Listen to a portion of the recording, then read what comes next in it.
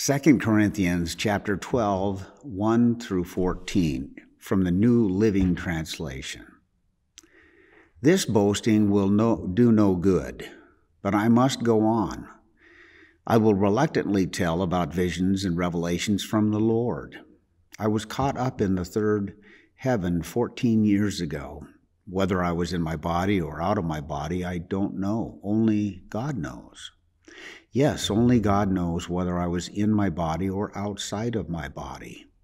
But I do know that I was caught up to paradise and heard things so astounding that they cannot be expressed in words, things no human is allowed to tell. That experience is worth boasting about, but I'm not going to do it. I will boast only about my weaknesses. If I wanted to boast, I would be no fool in doing so, because I would be telling the truth.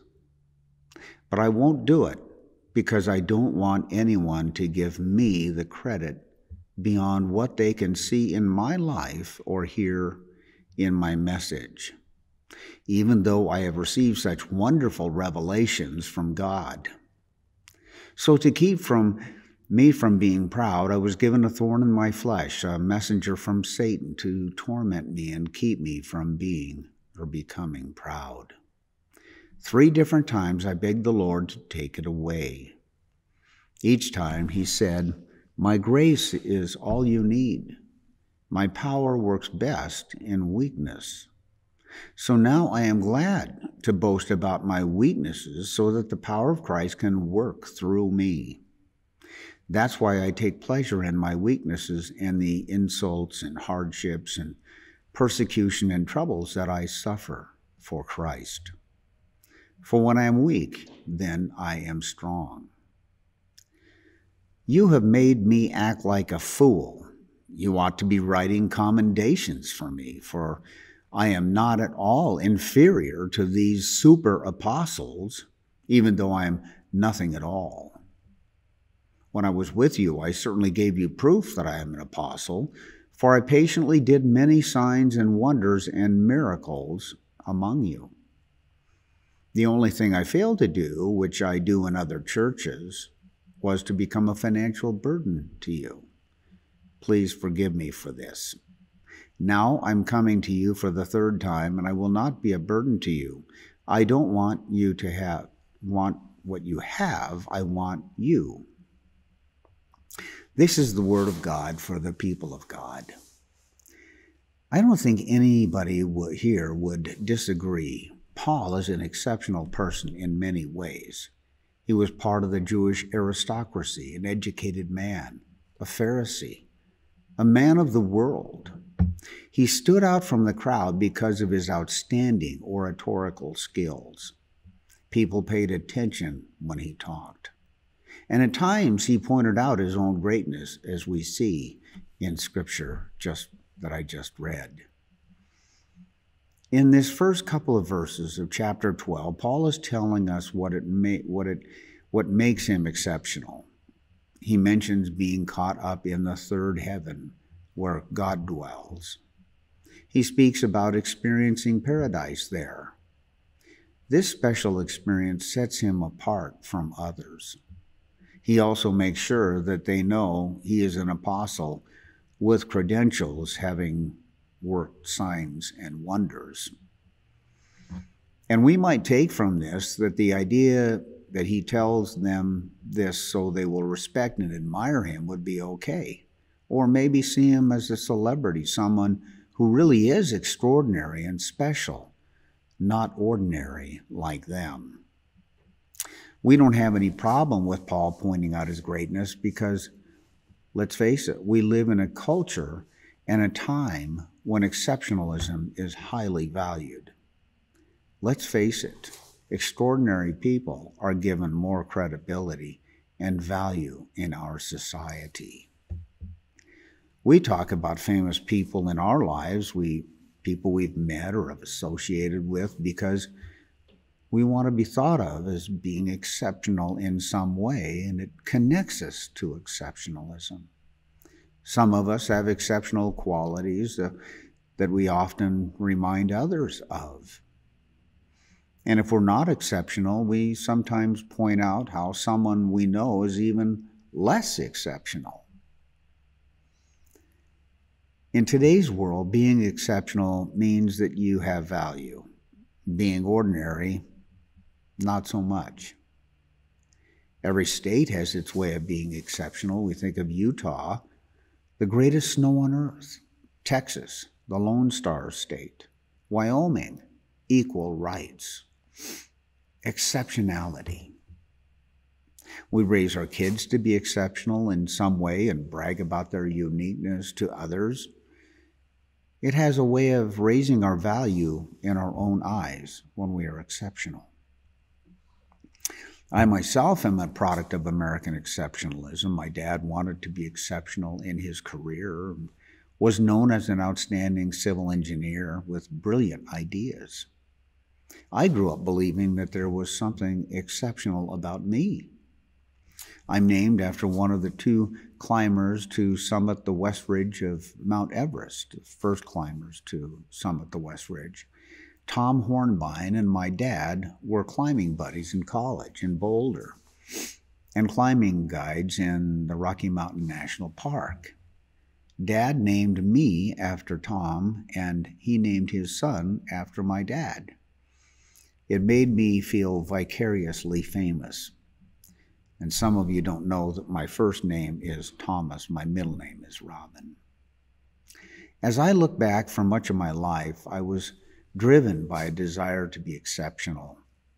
I completed a PhD, taught at a university, wrote a book, produced documentaries, maybe in part out of a creative impulse and maybe in part to seek exceptionalism. But let's look further now into what Paul is saying about himself. He argues that he is exceptional to establish his authority as a Christian or a believing leader. As we read on, Paul is telling us something very important about how he views his own exceptionalism and how we should view ours. In verses 5 through 10, Paul makes an about face and opens his heart to those who are listening. He begins to talk about his own weaknesses in a way that makes us turn from looking at his celebrity status and greatness to his humanity, his weakness, and his struggles, his frailty. We don't know what the thorn in the flesh here refers to. Most often we think of it as a physical disability or problem. But I think he's referring in this verse to something else. Maybe it's an addiction or a behavioral flaw that Paul cannot willfully remove on his own. We recall in Romans in chapter 7, he admits he has a behavioral problem in saying, I am unspiritual, sold as a slave to sin. I do not understand what I do, for what I want to do, I do not do, but what I hate, I do. We see here a powerful example of someone who was exceptional becoming average in his confession of the thorn in the flesh. By making himself vulnerable, Paul is coming down from the pedestal everyone has put him on to their level. As a result, we no longer see him through celebrity, but as someone we can relate to. It turns out that Paul is an ordinary person with problems, just like us. You all know Tiger Woods, the name Tiger Woods, the greatest golfer to ever walk a golf course. For sports television, it was as if he was a god. Maybe still is. Then one Thanksgiving night, that all changed. His life as a philandering sex addict blew up the image of the invincible star. He became human like us. His celebrity status was shattered, at least for the moment. We suddenly saw Tiger Woods as weak and vulnerable, an ordinary human being. Here, Paul is admitting weakness in a declaration of his real need for Christ. He tells us very bluntly in verse 7 that he was given this affliction or torment to keep him from becoming proud. And then he shares a powerful statement in verse 8. 3 different times I begged the Lord to take it away. Each time he said, my grace is all you need. My power works best in weakness. So now I'm glad to boast about my weaknesses so that the power of Christ can work through me. End of the scripture reading. When he was in his greatness, Paul was unable to see clearly. He was self-reliant, he was strong. Uniqueness and notoriety led him to believe that he really was extraordinary. But the Lord brought him to his knees so that he could know where his greatness came from. When he wanted to take credit, God reminded Paul through his thorn. It produced suffering, an important part of spiritual development. You could think of suffering as an incubator for the Spirit. It produces vulnerability.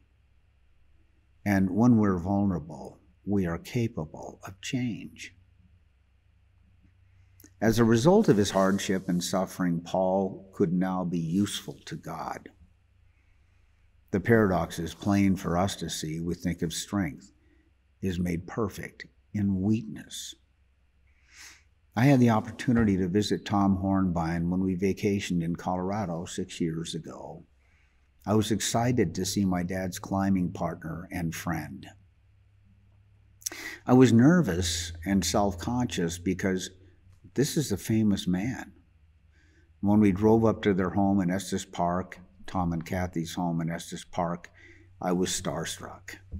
Here in front of me was this great mountain climber and academic from the University of Washington. I was at a loss for words. As we shared family life and history, I began to relax. He put me at ease with his gentle and pleasant manner. He showed interest in me and my wife. He shared personal stories about his life and some about his own struggles. I was surprised. How could a man who climbed the west ridge of Mount Everest have any troubles? The facade came down, and I got to know Tom Hornbein, the person, who, like all of us, has challenges. He turned out to be very unlike the image I had created of him in my head. Here was a kind and humble person who had a deep sense of caring for those in his life. There was something extraordinary about his ordinariness that made me admire him. It's a sense of a common bond in the shared human struggle and journey. I was empowered by this experience to recognize that it's not what sets us apart that matters, but what we all have in common. When we let ourselves be known, God brings grace into action and wonderful things happen. When we let ourselves be known. I remember when I was at the University of Cincinnati, our department gave an award annually to a distinguished alumnus. One year, the award went to Earl Hamner. The name may not sound familiar until I mention his works. He created the TV show The Waltons and did a film adaptation of Charlotte's Web. He was a prolific screenwriter and had many works to his credit. Falcon Crest was another of his works. When Hamner came to campus, I had the privilege of having him visit my classes, 2 of my classes, where he shared with students his thoughts and ideas. And I remember being very excited about meeting this accomplished author and writer and hearing about his work and his life, gleaning ideas. When we sat down to talk about his coming visit to my classes in my office, I was nervous to be in the presence of such a famous man. But as we talked, Earl shifted the attention to me and asked about my life and my work. And when he visited my classes, he affirmed me in the value of my work as a teacher and the importance of what I was doing. He was the most down-to-earth, kind, and ordinary sort of a person. I would never have imagined that, because I was looking at him through the lens of exceptionalism and fame. But he was looking at me through a lens of humility and commonness. It didn't matter that I was a not-so-famous college professor. These two individuals didn't act as if they were special and didn't necessarily see themselves as exceptional. They just happened to end up being famous for what they did. The achievement and public recognition came as a byproduct of living their lives intentionally as ordinary people. They understood that fame and notoriety are artificial labels that can keep one from being able to connect with people. In our technological society today, we're fed a steady stream of exceptional and ordinary messages and images. I'm sure you've got texts or emails with something amazing, some goofy trick that a dog did, or amazing feat that an athlete did, a golf trick or something. We have The Voice on television, You've Got Talent, Dancing with the Stars, Facebook friends who look so much happier than we do. Super athletes performing amazing feats that boggle the imagination. So in this world of exceptionalism and extraordinary images, we start to compare our lives to theirs and begin to believe that if we're not exceptional, our lives don't have value or we don't matter. But in today's scripture, Paul shows that this is simply not true. He says, I don't want anyone to give me credit beyond what they can see in my life or hear in my message. Let's reflect on how this scripture relates to our lives. What is the thorn in your flesh? What struggle have you been trying to get God to take away? And how do you relate to Paul when he says, I do what I don't want and don't do what I should? Paul shows us that it is not what makes you and I exceptional that matters. It's what connects us. And we reach one another through vulnerability and weakness, not invincibility and strength. Through our common weaknesses and vulnerability, we, like Paul, become dependent on God and show God's strength through our weakness. So my hope for you in this age of exceptionalism and superlatives is to evaluate yourself not in terms of how you are unique or exceptional so that you can feel better about yourself. Instead, let yourself be ordinary and common, even unexceptional. It takes a lot of pressure off, I'll tell you that. In doing so, you can then accept the weakness, the suffering that leads you to the feet of our Lord, and let yourself experience His grace. In that place of humility, we become a witness to God's love and strength to others. Amen.